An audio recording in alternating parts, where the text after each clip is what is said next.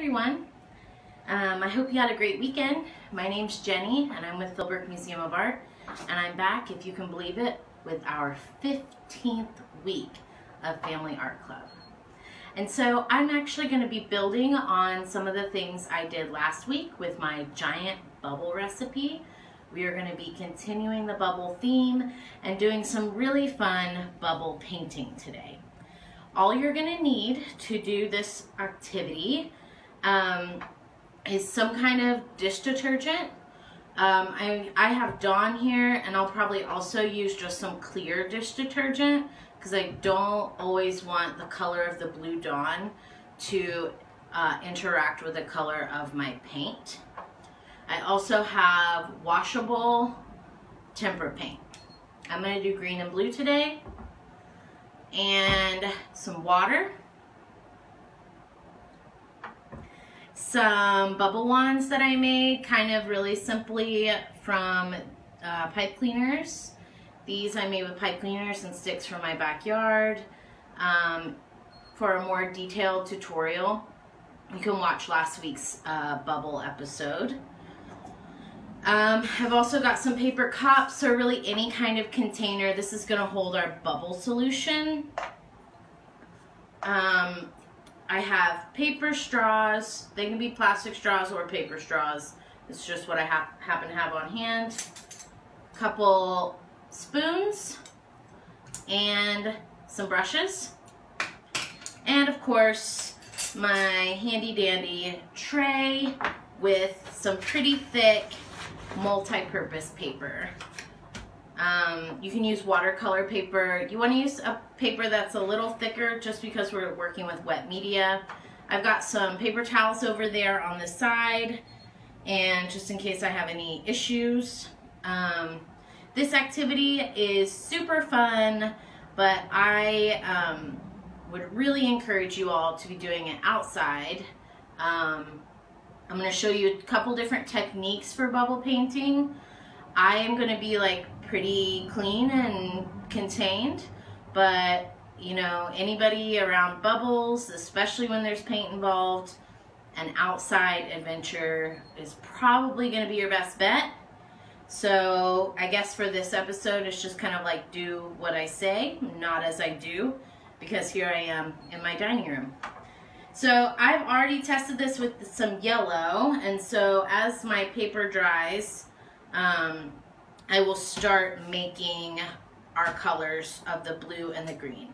So I'm going to set my paper to the side here, and I'm going to put my cups here. In each one, I'm going to put a good amount of tempera paint.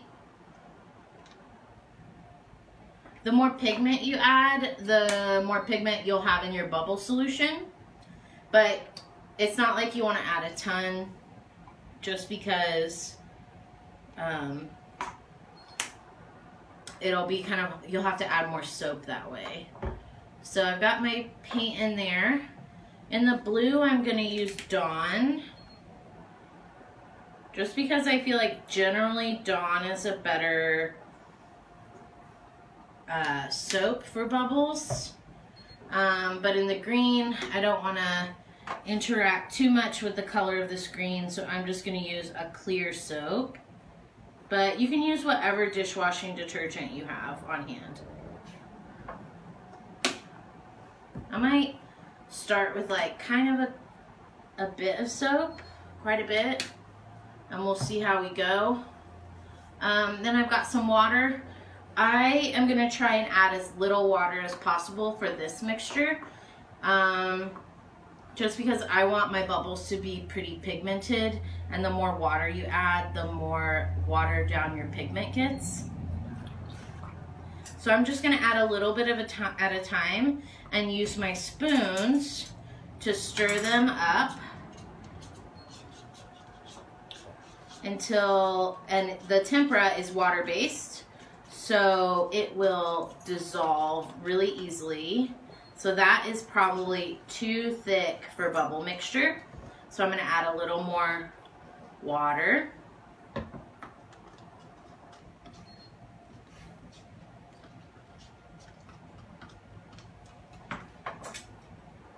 That Let's try the blue here.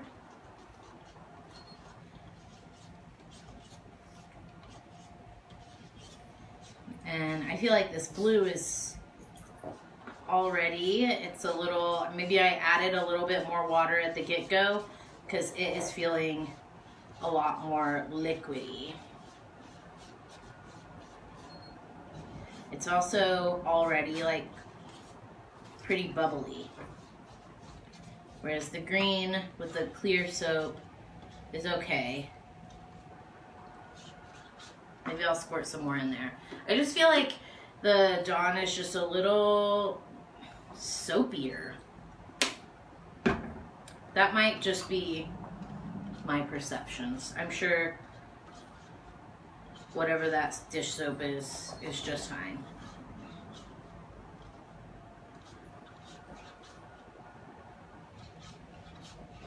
Okay, so then I've got my bubble solution. You can see it's like pretty blue and also pretty watery, and that's kind of what I want. And I've got my paper straws or straws. With a kiddo, if you're doing this, you want to make sure to talk to them about, you know, usually when we're using straws, we're sucking up liquid, like we're drinking a soda or some water or something. But with this, you just really want to make sure that you kind of talk to them about blowing, and maybe practice with really littles. I like to practice beforehand. So before you put it in the liquid at all, practice blowing out the straw without sucking in any air.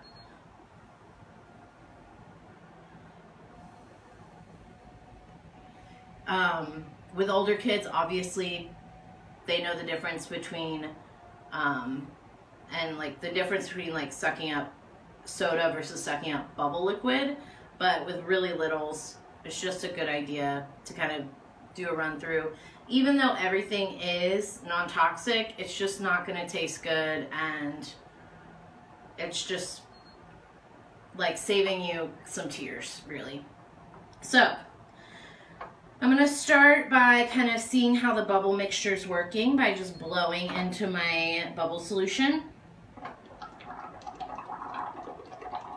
Kids will love this part. It's like blowing, it reminds me of blowing milk bubbles when I was a little kid, and your parents always told you like not to blow bubbles at the dinner table.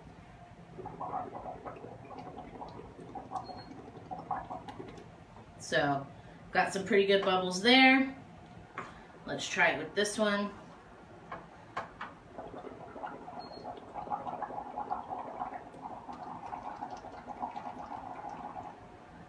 Some good bubbles here too. I like how these are a little bit smaller than these. They'll give a finer texture when we make bubbles. So now I'm going to bring in my piece of paper, and I'm going to show you two different methods for using the bubbles to paint with. So first, I am going to actually dip my paintbrush in some water, because as you know, if you have dry tools, the bubbles will pop when you grab them. But if you have wet tools, they won't quite pop as quickly. So these are already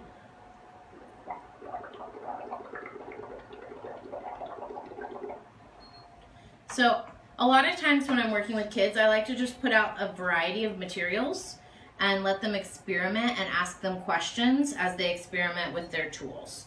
So you might just place bubbles onto your paper.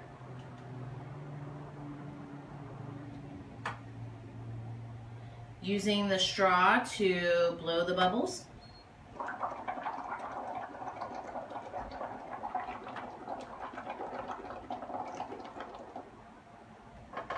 That's pretty fun. Let's try it with the blue. This is probably the cleanest way to do it, which is kind of why I'm kind of going for it in my house right now.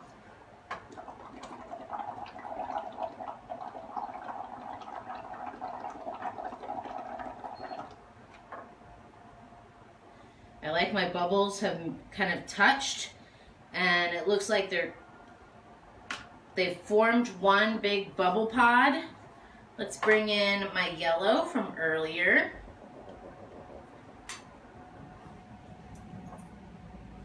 And in this one I have a bubble wand actually in here from when I was testing. I'm gonna just drop it here in the water.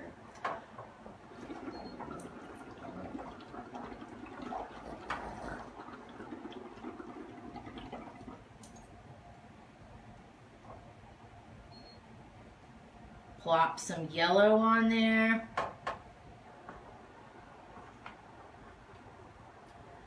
And this is really fun.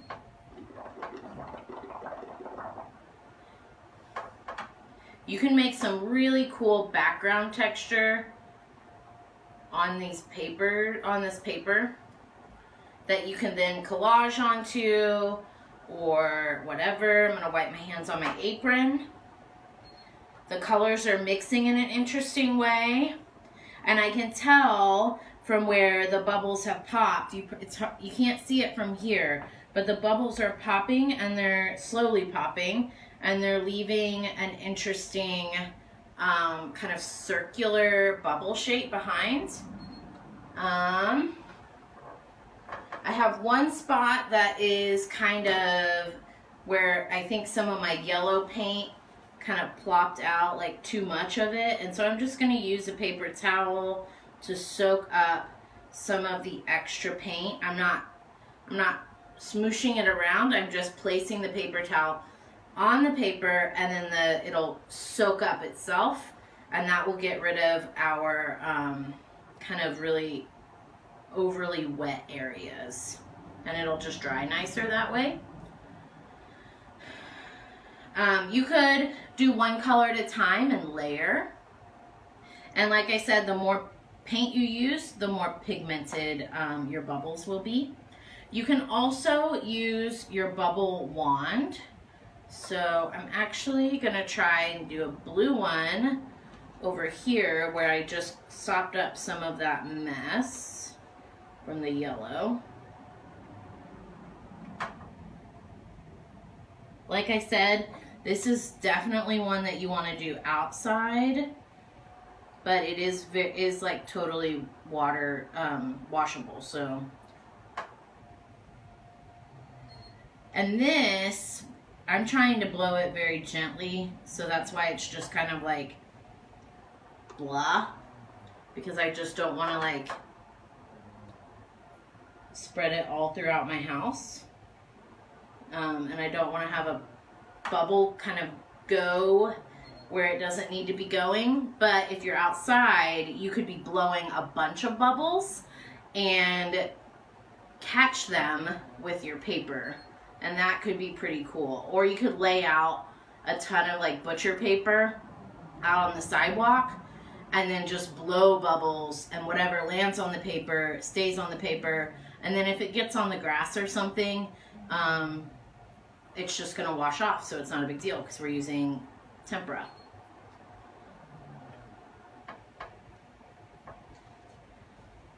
But yeah. So I think I am being too careful with my bubbles to do that, to be blowing them inside. But yeah, you can always make a bubble wand and blow it outside. And then you could also experiment with using a paintbrush to move the bubbles, or to distribute the bubbles, or to move some of your popped, like I've got some of this painty liquid that's kind of just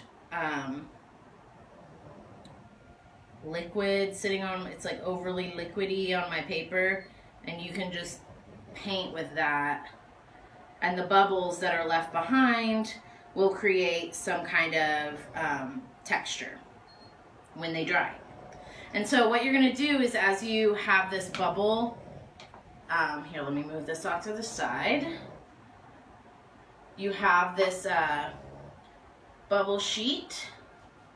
I'm going to let this completely dry before I move it, because I really want these bubbles, as they dry, they will create this kind of interesting watercolor texture.